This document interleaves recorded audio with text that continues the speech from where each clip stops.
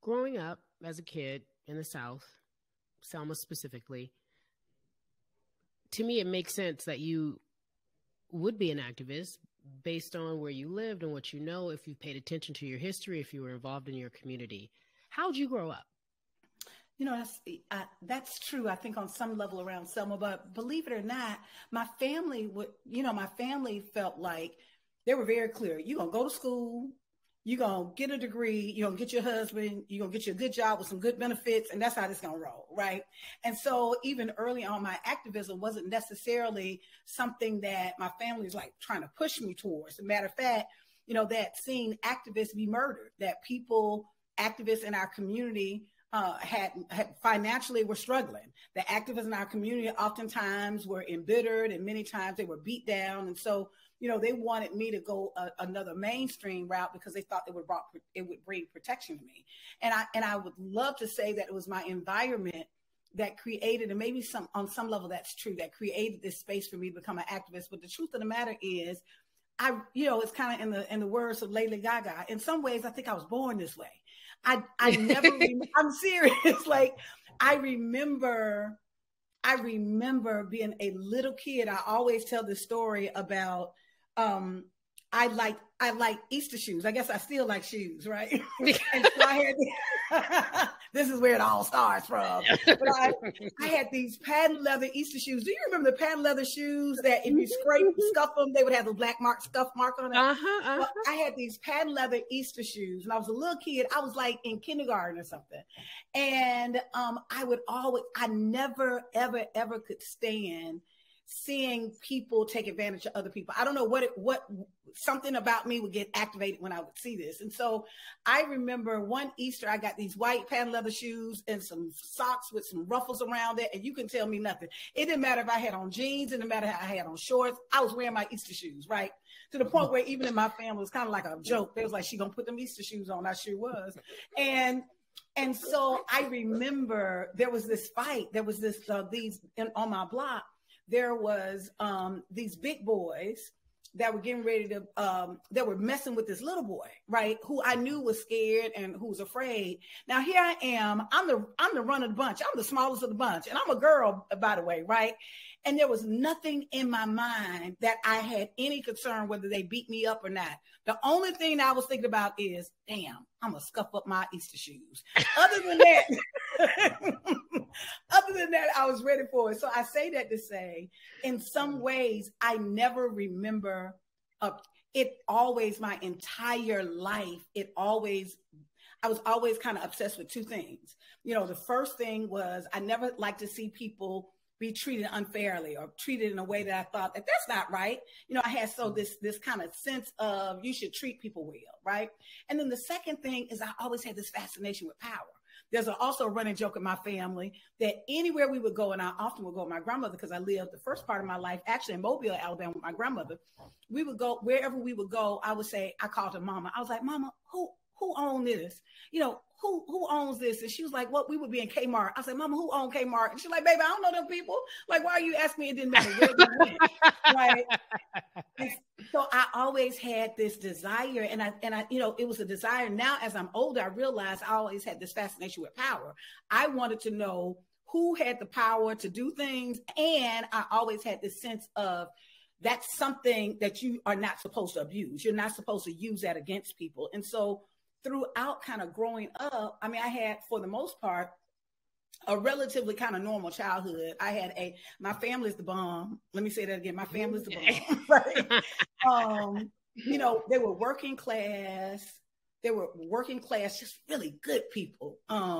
That really, I think at the end of the day, more than anything, they didn't have money, but they really had a wealth of ethics and belief on how you treat people and how you move forward, and so and it was interesting because I had the extended family experience. It was my grandparents, and my grandparents were always old. My granddad was born in 1905 and my grandmother was 1910. So I was like, I saw a picture when they were young and I was like, well, who are these people? They were always older people and old. And so, I had this wisdom of these older people that, I kind of grew under. And I think that was part of the shaping that was part of my shaping. It was my brother and I think that was part of my shaping. And then as this kind of natural inclination I had towards this kind of understanding power and feeling like we could, and I was a happy child. I was a child. I was like, everybody's supposed to be happy. Aren't you supposed to be happy? Like, how can I make you happy? And so all of those things, I think, shaped who I am, even as an activist before the politics.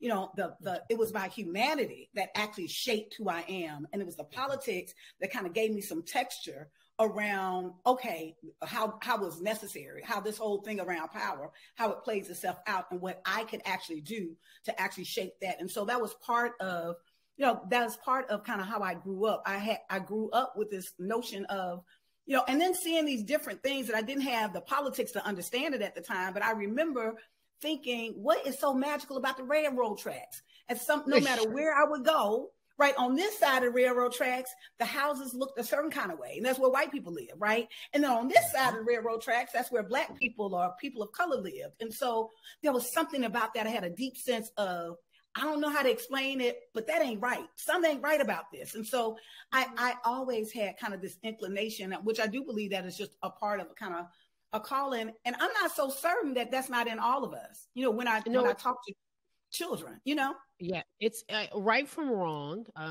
The ability to see the difference in a positive way and a negative way, you learn that right away as a child. I could see you looking at these railroad tracks thinking, well, why is that like that? And this is like this. Right. When I grew up, because I grew up in LA, I remember telling my mom, watching the news, I would only see Black people as gangsters and robbers and prostitutes and pimps. And it was always this image watching the news. And I was like, that doesn't represent my family. That doesn't represent the Black people I know. And while you're not able to articulate it, those images sit in your spirit. I don't know if I've ever publicly shared this story. I think, I actually had seriously contemplated, but I wasn't making a lot of money at the time. I think I was making like $6 an hour.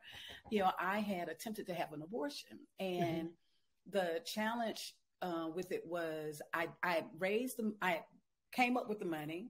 My son's father was really clear about he wasn't going to participate. I wouldn't even tell him. He was like, he wasn't going to participate. And so I saved up the money, and I had gone to, it's interesting, I had gone to an Arby's on my way to the place and had some food and got to the place, which was 2 hours away, the clinic 2 hours away, and my purse was gone. So all of this money that I had saved, and it was a big deal for me because I wasn't making any money. It was done. It was gone. And so, what happened? Who stole the money? My purse was gone. I don't know where my purse was. No, nothing. And so, I was like, okay, I will say this, it's a very long kind of story around how this happened. But when I was 7 months pregnant, by this time I have moved back home. We're excited. We're about to have the baby. And this particular day, I decided that I was going to go pick my baby's crib. I was going to go and get all this stuff for his crib. Because at that point I had leaned into it. And I got a letter in the mail from Arby's. And I opened up the letter, and it's like a $700 check. And I'm like, what is this? Where is this from? So it's what essentially happened, which I had no idea earlier. My purse, I had left my purse in Arby's, and the manager and one of the workers stole it and split the money. And so the worker got caught stealing, and the manager fired him. And so the worker turned on him. And so Arby's wanted me to testify against them. I didn't. But that was the money that was in your purse? It was the same money. It was the same money. Yeah. So they gave you your money. They gave me my money back. Wow. Right. So it was just, that's why, I think part of what I really understand is I also understand I am a spiritual being having a human experience. And there's some things that I control, and there's some things that I do not control, right? Mm-hmm. And so whenever I'm kind of led in spirit to move towards something, right? And even that, like I said, even the sense of justice, I didn't need anybody to politicize me to tell me that these houses don't look like these houses, and the people over there don't look like those folks. I didn't need a whole political story. I'm just looking at them like, something ain't right with that. Why these people can't have houses like that, right?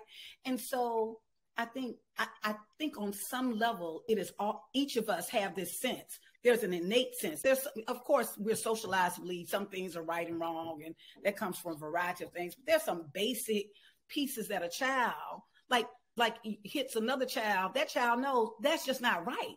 You're causing pain, and so I think that part of all of us.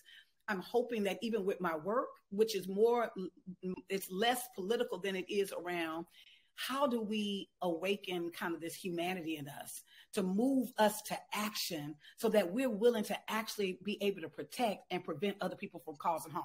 That's it. That's all I want to do.